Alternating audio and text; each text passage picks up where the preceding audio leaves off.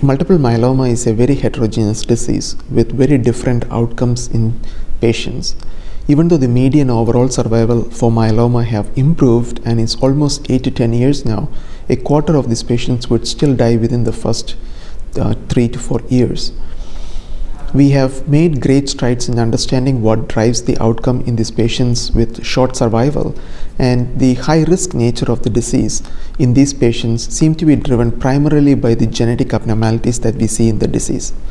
In addition to the genetic abnormalities, there are other characteristics of the tumor cells as well as changes in the host and changes that happen due to interaction between the host and the tumor cell, which all drive the high-risk behavior of myeloma in some patients. Moreover, it is not a static feature, it changes over time. Patients who present with standard risk multiple myeloma over the years as they go through different progressions can transform to high-risk multiple myeloma. We have made great strides also in trying to change our therapy according to the risk assessment of these patients. However, still a lot of work that needs to be done, both in terms of better understanding the biology and also developing new therapeutic modalities